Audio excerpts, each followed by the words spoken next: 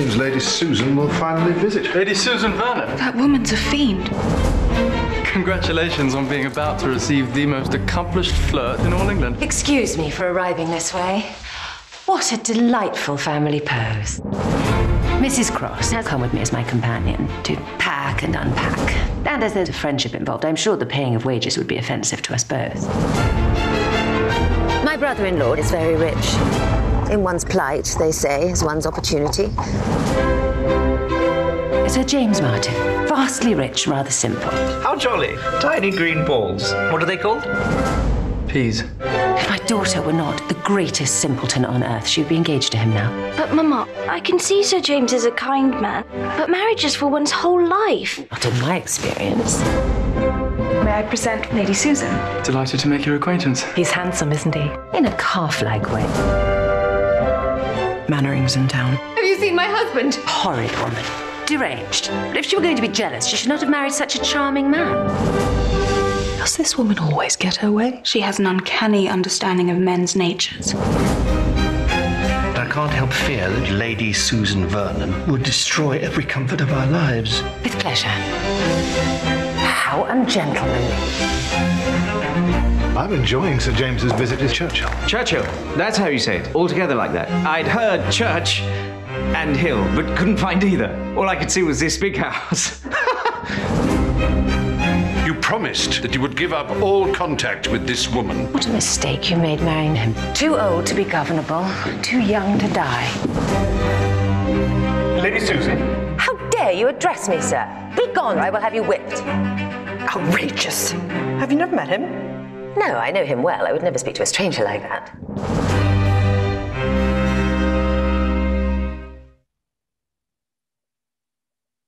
Hello and welcome to another edition of The Living Room, brought to you by Curzon Home Cinema. If you're watching this live, you can join us by sending in a question via the video post on Facebook, Twitter or YouTube. Just include with your question hashtag Curzon Living Room, and also let us know where in the country or indeed where in the world you're calling from. Love and Friendship, the fifth feature by Whit Stillman, is now playing on Curzon Home Cinema, and I'm delighted to welcome today Whit Stillman to The Living Room. Hi, Whit. Hi. How are you? I'm okay. The internet just went out, but it'll be back in 2 hours. So I'll do this on the phone. Okay. And where are you currently? I'm in Boca Raton, Florida. Okay. And how long have you been there now? Just for quarantine. I have a daughter finishing medical school here. Right. And I did my quarantine here, which wasn't bad. Okay, Love and Friendship. Let's talk about the origins. When did you first think about adapting Jane Austen's Lady Susan? Well, it was actually, I was in Paris reading Jane Austen, and I had a sort of big Jane Austen project, and I encountered this unfinished manuscript that she had left. And I was actually having drinks in London with a young theater producer who was running the tiny, I'm not sure how you say it, German Street Theater. Yeah, German Street Theater, yeah. And he was looking to branch out to something, you know, beyond 2 people shows, 3 people shows. And so, well, I said this could be, 8 people or something. And we started talking about doing it as a play. And I really enjoyed talking to him, Trevor Brown, about it. He was very helpful. But I really was frustrated with the play form, and I ultimately wanted to be a film. I sort of thought we'd do like the Marx Brothers used to do, where you tried something out on stage and then did it as a film. And I just wanted to go right to a screenplay. So I started, but it was sort of 10 years on the screenplay. And it's an epistolary novel, and the structure, to watch the film, it's such a beautifully plotted film. Did you begin by trying to piece together this novel into a screenplay, or did you pick some key scenes and start writing the dialogue first? Well, now it's really good for public domain works that you can get editable text that you can work on. And so I had that, and I could only work on this script when I didn't have a paying job. And so there'd be sort of years between when I could work on it.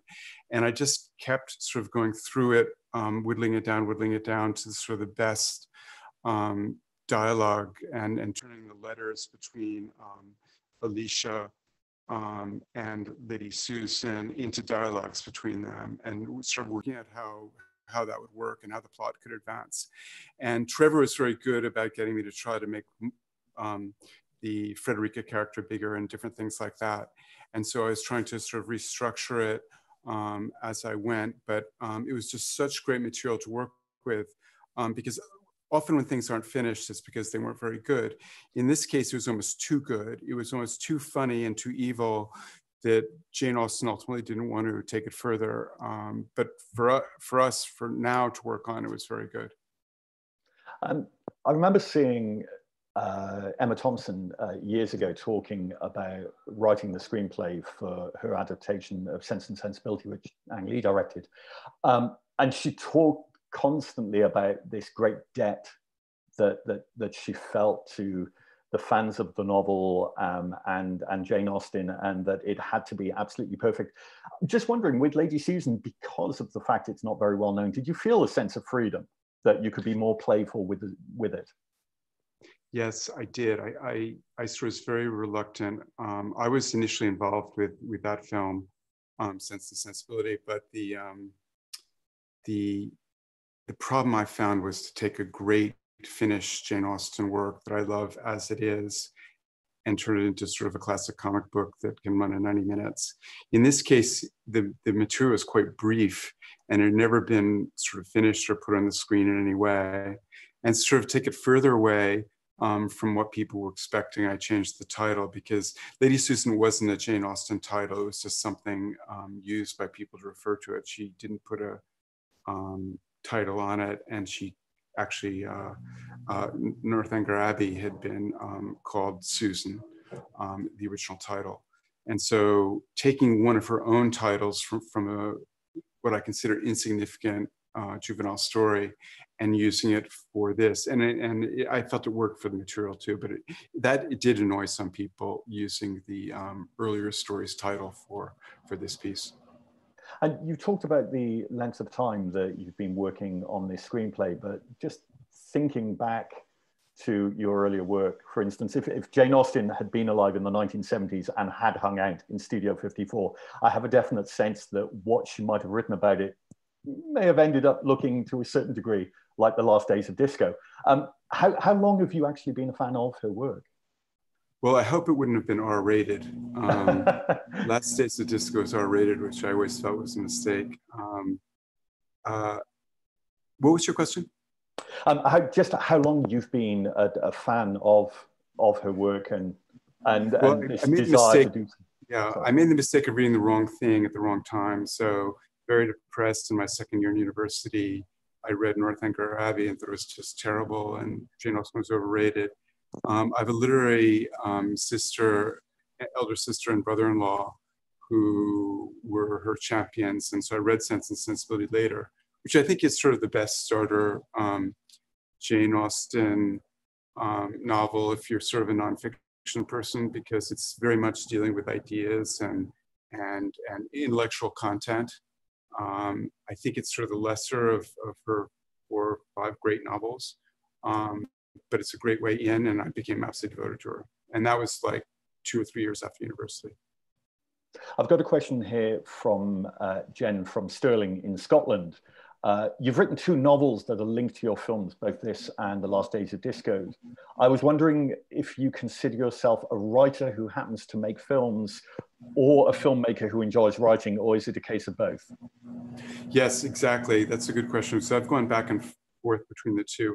I wanted to be a novelist and felt then I wasn't cut out to a solitary life, and shifted during university my ambitions to doing something in television or film.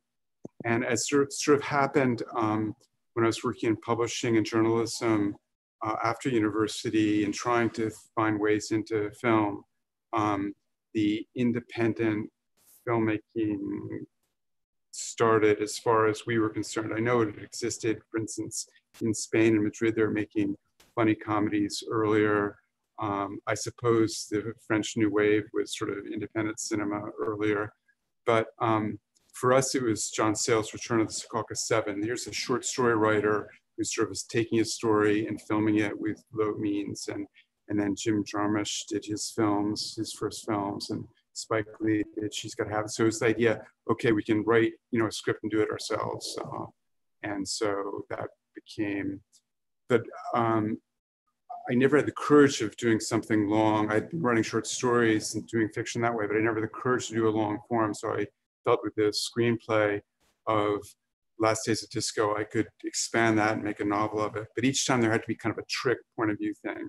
And in the case of Love and Friendship, I actually had the contract to do a novel because people liked the script as something to read before we had gotten financing and arrangements to do the movie. So the agreement to do, there was going to be a novel of Love and Friendship, even if there hadn't been a film. But the brilliant change for the film and also for the novel was what Tom Bennett did with the character of Sir James Martin. So Tom Bennett is a performer, and it's actually the only part I think I've ever auditioned where there are 3 good actors for it. There really were good people for Sir James Martin, but thank heavens we had Tom Bennett, because we had a really grisly read through before shooting. It's really grisly. There were real problems, and it looked like a catastrophe. And we had this fellow on a laptop. So most of the actors were there in Dublin around a table and all that. And then there's this laptop, and this laptop suddenly sort of appears and says things. And it was just so funny, and just relieved all the tension. And so I immediately started writing more scenes for Tom, and he wasn't too pleased to get sort of 8 pages of dialogue at 7 o'clock in the morning. But that was the 12th Commandments scene. And so with the idea of this Sir James Martin character, I had the idea for the novel, a similarly sort of dim but more pretentious literary nephew who's in love with his uncle's wife, Lady Susan. I'm giving it away, that's a spoiler, I'm sorry. And then he writes a defense of her, sort of turning everything on its head. So the novel is just, there's so much facetious irony in it, it's almost like too much. It's just, if you like your facetiousness, absolutely straight with no mixer, that's the novel. And but it allowed me to get into a lot of things. So now with like all these controversies like the Woody Allen thing, I think of, gosh, the first 10 pages of the novel deal directly with this, because it's because a person has done one bad thing, it doesn't mean they've done every bad thing. And that was sort of the defense that this nephew had for his aunt, that just because she did one thing that wasn't quite right doesn't mean she did everything that was bad. I've got another question here from Adam Morling. You create such a distinct world in your film, first through dialogue and language and then visually. What was the process and conversations with regards to creating the look of the film? That was, I mean, because they're dialogue films, sometimes people don't give credit to those working on the visual side. And John Thomas, the cinematographer for the first 3 films, he actually won an Independent Spirit Award for the cinematography of Barcelona. And I asked him, about that. And he said, well, in the city of Barcelona, everywhere the camera looked, it was just so great. But we also had really good local production designer, sort of knowing exactly the right things to put in the movie and not have Sagrada Familia and not have the total cliche things. We like some cliches. And so I think in thinking of the subject, there's always a visual element. So the first idea for Metropolitan was really almost a visual idea, the idea of these young people very dressed up, very anachronistic in these elegant living rooms, or maybe just one elegant living room. It would be sort of cream, ivory, and gold colored. And it turned out to be at Christmas time. So the mother of one of the actresses who's donating the location had her florist do it up in Christmas decorations that were really beautiful. And so wherever we could, we tried to make something look really distinct visually. And of course, disco can be so beautiful. And the idea for that came out of the disco scenes in Barcelona.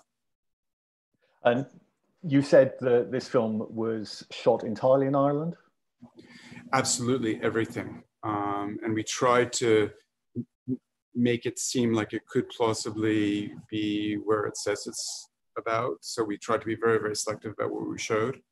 And I thought of coming to near London to do some things, but really the 18th century has been preserved in aspect in parts of Ireland. And it would have been hard and sort of pointless to try to come to England and add much to it. Let's talk about another visual element of the film, the use of text. First of all, the introduction of the characters at the beginning. Was that something that was in your script, or did that develop later?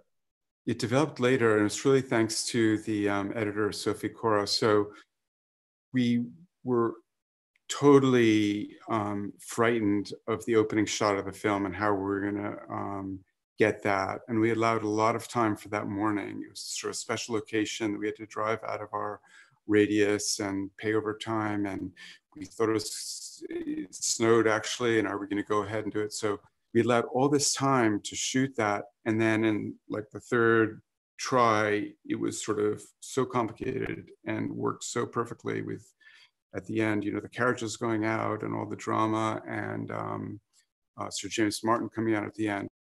We had all this time before lunch. So I said, well, let me get dramatic portrait shots of all these characters. So we did these dramatic portrait shots in the wind. And then on Saturday, I came into the editing room, and the editor, Sophie Cora, took the sort of descriptions of the characters from the reading script of the film, because my Asian friend Claire Best said, you really should have a dramatis personae cast of characters at the beginning of the script for financiers reading it so they can follow the characters. So using Jane Austen's language, we had little descriptions. So Sophie had remembered that script. It wasn't sort of in the shooting script, but she remembered it, and she took those and put them up that way. And that created that thing. But Chloe Sevigny and Stephen Fry had already finished their shoot. So we hunted for single shots of them from their coverage and cut that in, and it looked terrible. And so we did that iris effect around them to make it look like portraits, look like something intentional. So that's, you know, stealing something that Scorsese resurrected in Age of Innocence. And then later on, we see checks coming up for the letters and the poems, which works really beautifully. The reason I say this is it's rare that I have a chance to talk about a title designer outside of Saul Bass. But if I'm not mistaken, the person you used this works with Alex Ross Perry on films like Listen Up, Philip. Yes, yes, Teddy Blanks.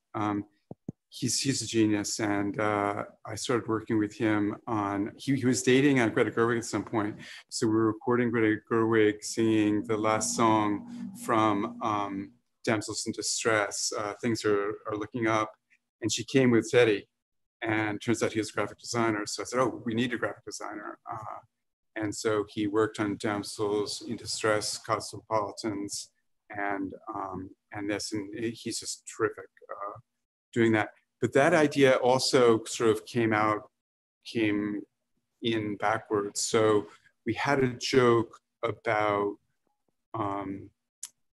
at the end, Justin Edwards had a line, playing Charles Vernon, had a line about her visage, and spacing on the actual word, but it was a word that we would not know until we saw it. So I said, why don't we put, what's it mean? Yes. Yes. And then talking about the French origin of the word. And so I said, let's put this poem on the screen so everyone's going to get this joke.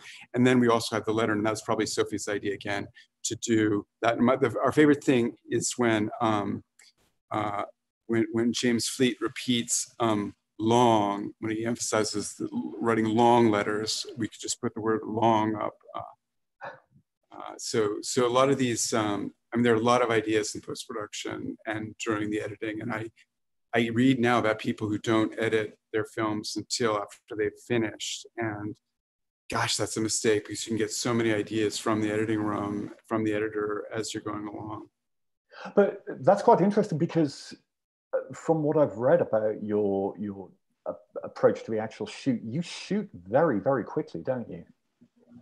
Lately, yes, and I found it much better because I was really indulged. The second shoot, Barcelona, was total chaos, but the peseta was declining, was dropping against the dollar.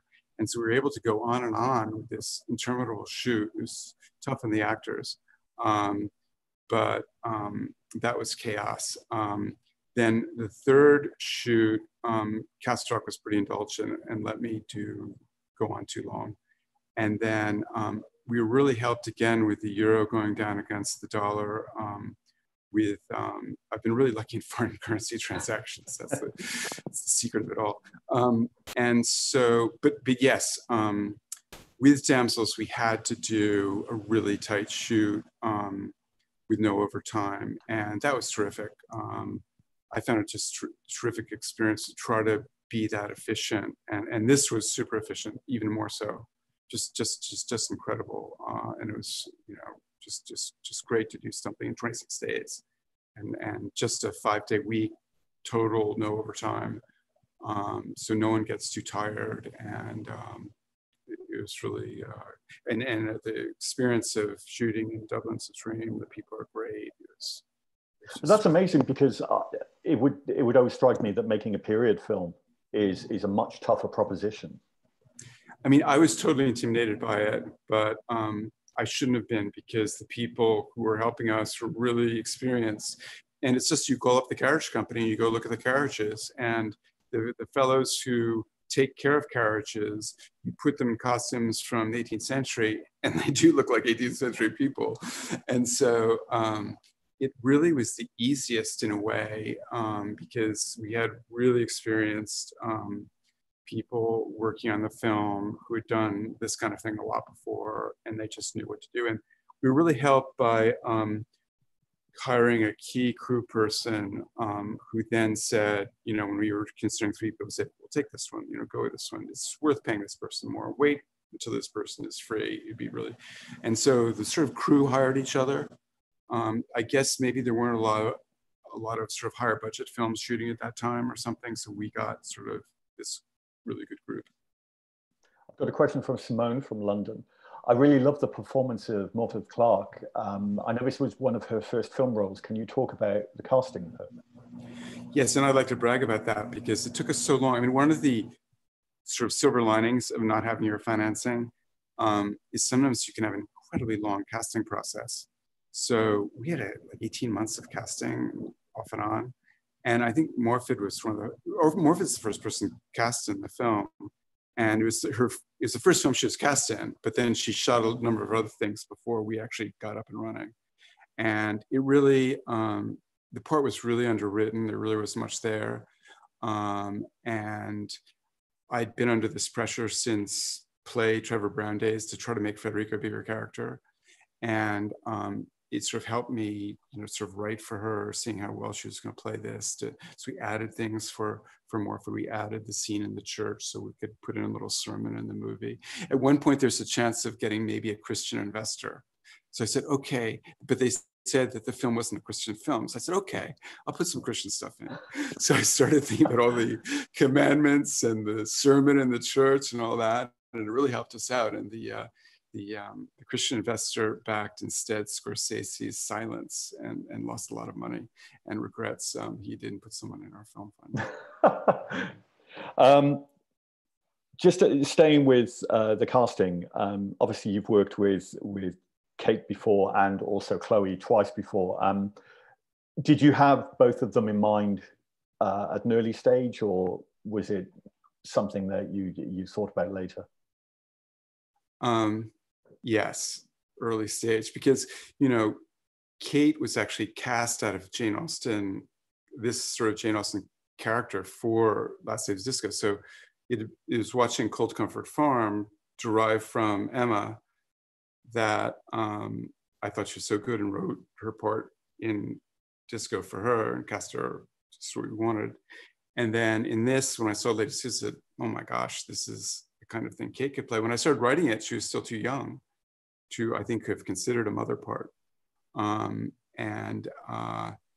it sort of became sort of a touchstone for me when I meet people and they'd say, you know, Kate would be really good in this. So Mike Goodrich at Protagonist said that Kate would be really good in it. So I went with Protagonist Picture Sales, Mike Goodrich.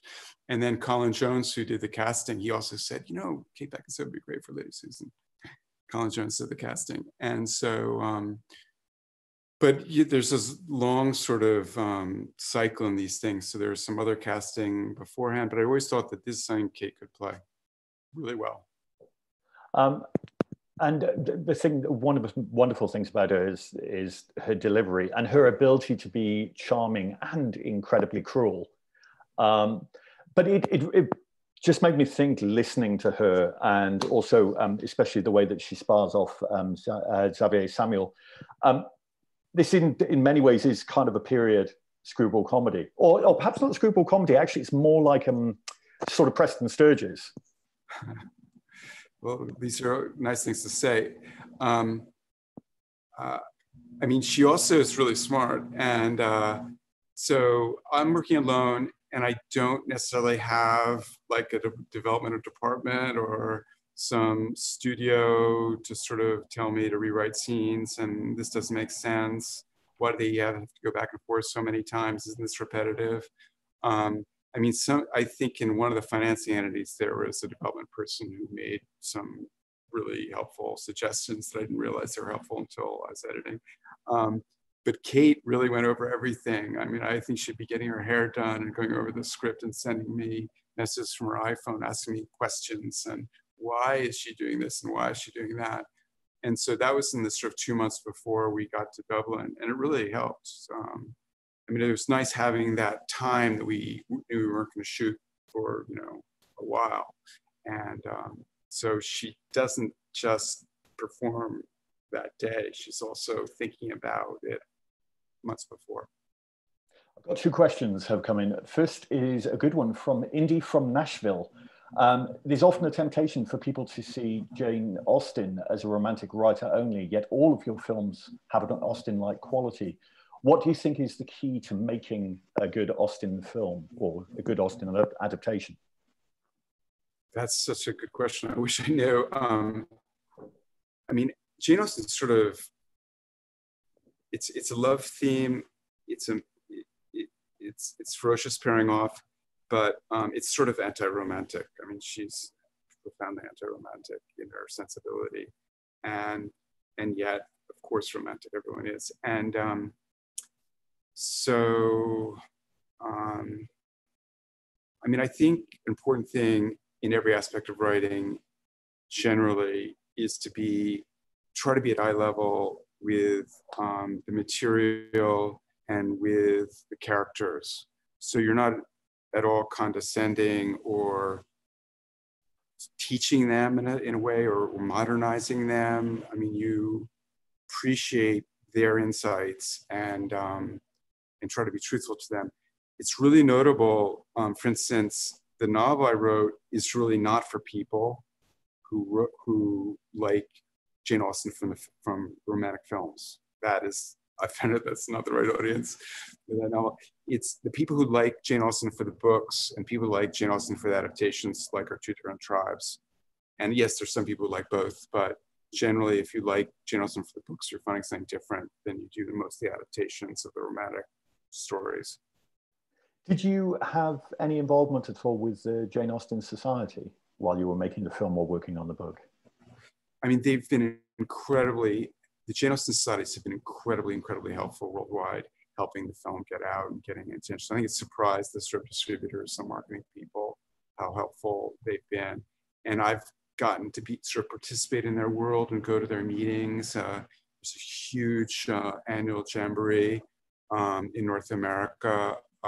It's absolutely fantastic, and all kinds of literature professors come, and there are also people who want to dress up in the costumes at some party too. But they're really serious people and really appreciate Jane Austen. And if you're going to select a nice group of people, that's probably the best kind of way of selecting them.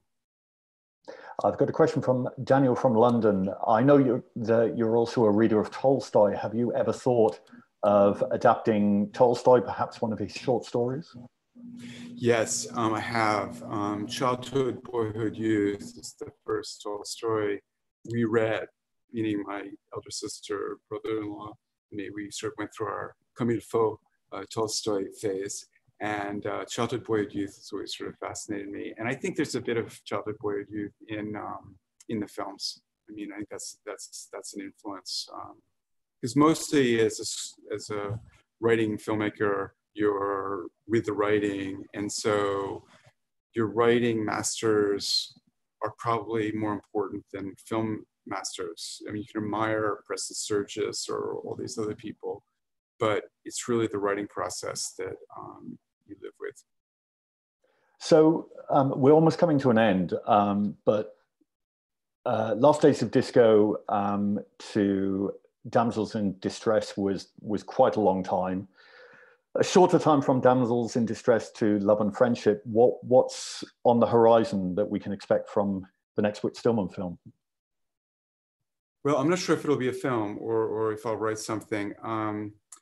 I find that for me, one of the worst things has been getting involved in television. It never works out for me. It just takes endless time and it's kind of frustrating. And so I want to do one thing in television that I have planned.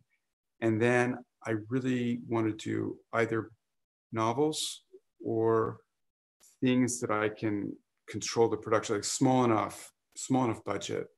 I mean, it's very sad. Recently, the filmmaker Lynn Shelton died, and I was reading something she said, and it really reminded me of, I'd really like to go back to just doing stuff that you can kind of get off the ground just between yourself and friends and some, key investors to put in some money.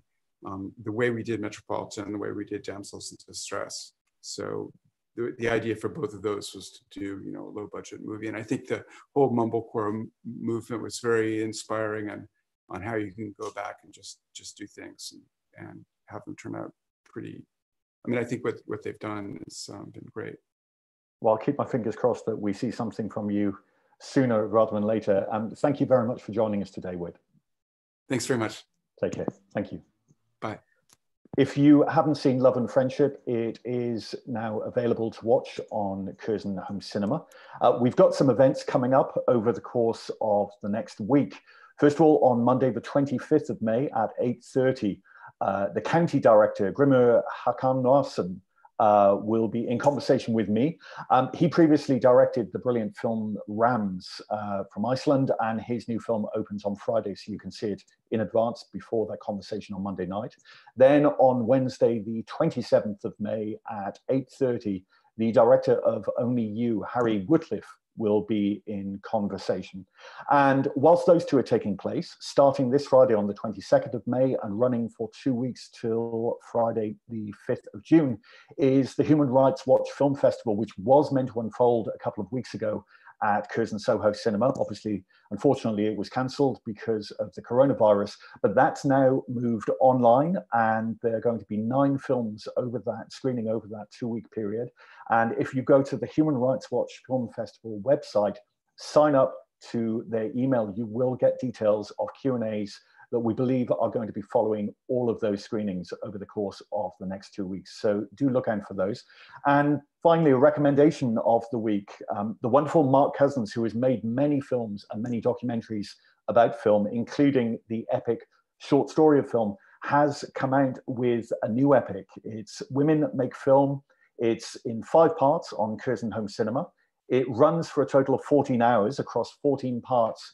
And it is an extraordinary history of the role that women have played both behind the camera as practitioners across the whole of the industry since the inception of film. And Mark travels the world looking at filmmakers and film practitioners all around the globe over the last 125 years. It's an absolutely superb piece of filmmaking. And at 14 hours long, you currently have the time to watch it. Thank you for joining me, and I hope to see you again soon. Take care. Bye-bye.